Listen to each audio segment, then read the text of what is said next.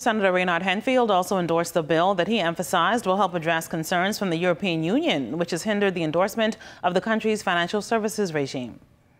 Why is it that the Parliament is addressing this issue today? It's because this industry of the investment funds creates jobs, high-paying jobs at that, for one. Or these entities are renting office spaces, they're paying NIB, business license fees, value-added tax, so it is contributing to our economy.